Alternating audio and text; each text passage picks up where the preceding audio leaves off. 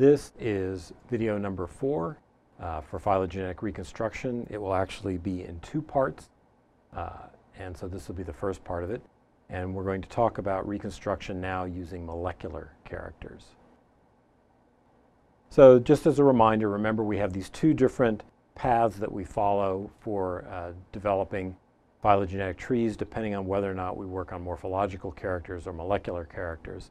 And now we're going to focus on this pathway with the molecular characters. So just like with morphological features, we first have to gather our data when we work on molecular characters.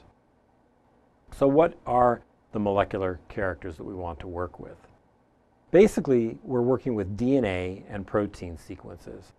Each nucleotide or amino acid in a protein or a DNA sequence is a character, and we consider each one of those bases or amino acids as independent of all the other ones. Now, this is different from morphological characters where there might be non-independence of characters.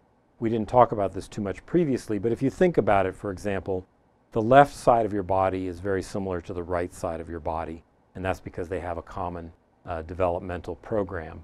And so you wouldn't want to measure the left side of your body and the right side of your body and treat that as if you were getting 2 independent pieces of information. But we assume, in most cases, there are some exceptions, that each position in a DNA or a protein sequence is independent of all the other ones. Now what this means is that potentially there are millions or even billions of characters available for analysis. So for example, with human beings, our genome sequence is about 3 billion base pairs in length. If you used the entire human genome sequence to reconstruct a phylogeny, then you would have 3 billion characters to work with. The first thing we have to do, though, after we gather our data is align it. And what do we mean by this? Well, you get a bunch of sequences, for example, A, G, C, T, T, A, T, and another sequence, A, C, C, T, G, A, T. And there are going to be differences between them. So for example, here at position number 2, we have a G and a C. And at position number 5, we have a T and a G, and there's these differences between them. And what we want to do is align those sequences with each other so that positions that are evolutionarily the same are lined up with each other. And that was very easy in this little example I just drew here.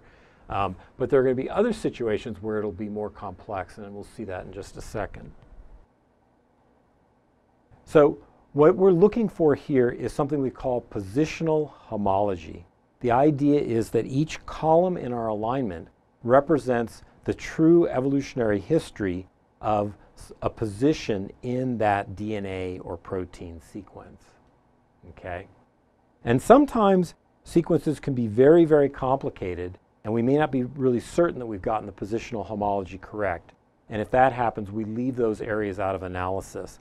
The whole idea here is not to create artificial evolutionary histories that aren't what truly happened.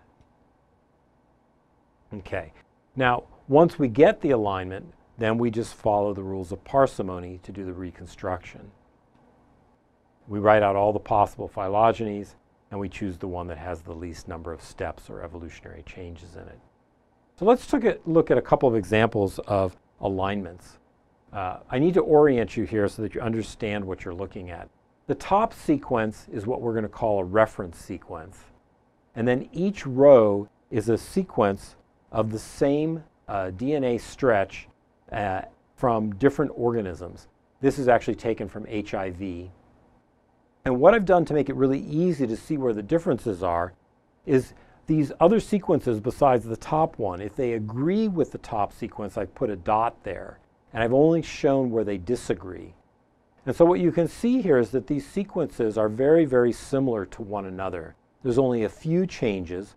And so we have a pretty high degree of confidence here that we've gotten the positional homology right because they're not changing very fast. Alternatively, let's look at this alignment. This is also taken from HIV, but from a part of the genome in the HIV virus that is evolving much more rapidly. And what we can see here is that there have been a lot of changes relative to one another in this set of sequences.